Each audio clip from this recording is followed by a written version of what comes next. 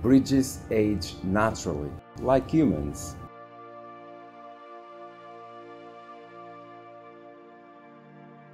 Heuristic forms of condition assessment of bridges may date back to the origins of structural engineering.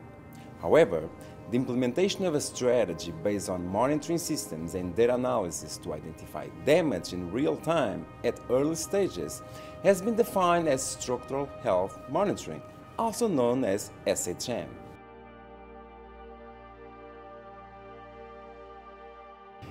SHM is a combination of words associated with the medical sector. Instead of looking for disease, we look for structural damage like scarring, cracks, and corrosion. The need of SHM has emerged with the construction boom after the World War II and with a relatively high number of bridge collapses observed around the world, like the Ince Ribeiro Bridge in Portugal, the I-35 bridge in the US, and the Morandi Bridge in Italy.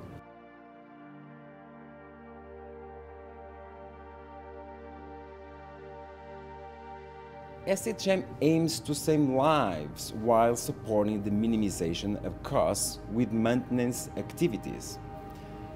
The SHM is not meant to replace the traditional visual inspections. Like as humans go to the doctor once in a while, SHM intends to minimize the frequency of bridge inspections while increasing the knowledge about the structural condition.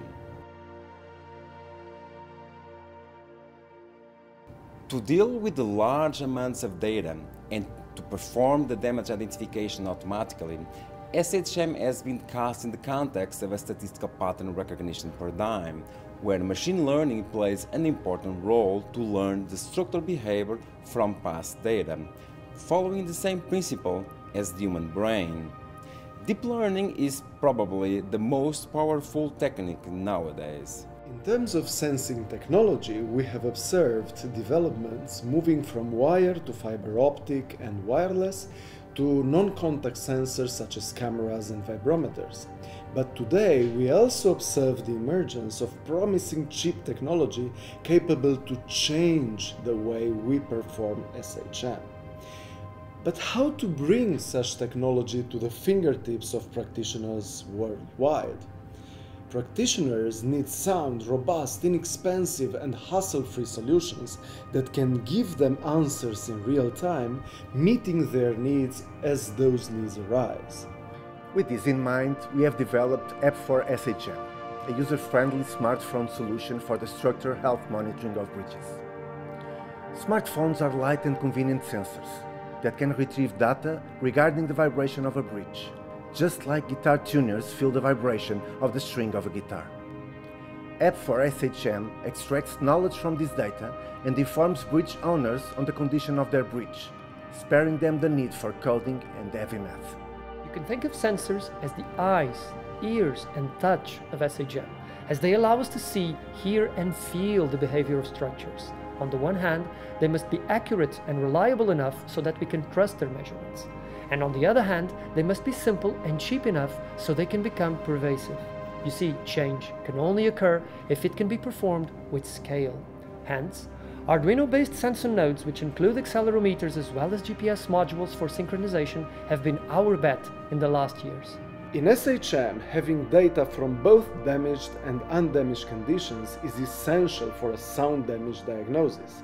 This approach is very popular in those areas of engineering where prototypes can be damaged on purpose.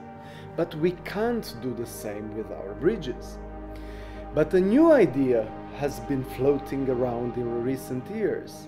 Engineers have been using sophisticated software to build computational models of bridges called digital twins, which are then used to simulate damage scenarios that cannot be inflicted to real bridges.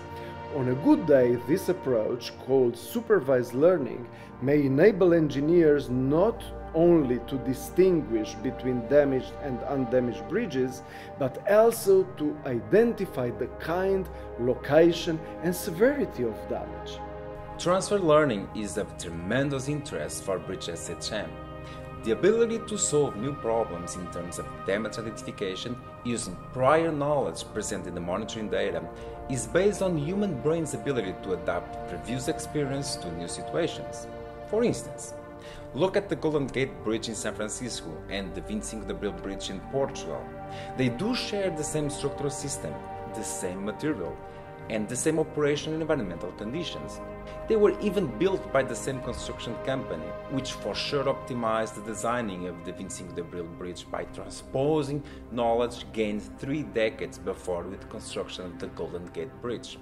So, the main idea of transfer learning is to reuse relevant knowledge from a known bridge, the source domain, to assess the structural integrity of another bridge, the target domain, with limited amount of monitoring datasets. This way, a robust classifier for a given bridge can be trained using datasets from other bridges. We are not working in a void. We are fortunate to be part of a wide network of partners that give us motivation, recognition, and indeed funding. We are currently involved in national and international projects totalizing more than 4 million euros, in most of them as project leaders, supervise PhD students from 4 different countries, organize a European school in structural health monitoring, fully funded by the European Union, and we were happy to see our app for SHM smartphone application being selected as a finalist of the prestigious InnovaMais prize. Recently, climate change has been posed as one of the greatest concerns for the health of bridges. Although the uncertainty associated with the magnitude of the change is large, the fact that our climate is changing is unequivocal, and so making bridges resilient to climate change is a priority for the authorities. An early adaptation may save lives and money. We have already set a roadmap for an integrated assessment approach for the adaptation of bridges to climate change, in which SHM is proposed as a mechanism for assessing continuously the structural condition and for triggering adaptation measures in a changing climate. We believe the key to success is to integrate adaptation into existing planning mechanisms and not to treat it like something new. With the Climate Bridge project, we came into conclusion that climate change should be a new dimension in the rehabilitation or retrofitting of bridges. Standards and codes are important milestones to set a common SHM platform and to increase the transfer of knowledge and techniques to practical applications. Standardization may be the trigger we need to move SHM from research to practice. China has been one of the first countries in the world to implement a national code for SHM. We have already identified 5 challenges for the future of SHM. Number 1. New technology and trends have unveiled new perspectives to observe the response data, but we still strive to obtain reliable information on the presence of damage. We need cheaper and better sensing technology. Number 2. As a multidisciplinary field, bridge SHM needs T-shaped civil engineers, where the vertical line represents deep knowledge in civil engineering and the horizontal line represents cross-discipline competencies and the ability to collaborate with professionals in other disciplines like electrical, computer science, and mechanical engineering. Number 3. Identifying applications where monitoring can have an impact. For instance, scarring has been responsible for 1/3 of bridge collapses around the world, so SHM should start from the foundations. Number 4. In the hierarchical structure of a damage identification, most research has been driven by incipient vibration-based damage detection methods. We must move from simplistic crack beam views to real problems in bridges. Number 5.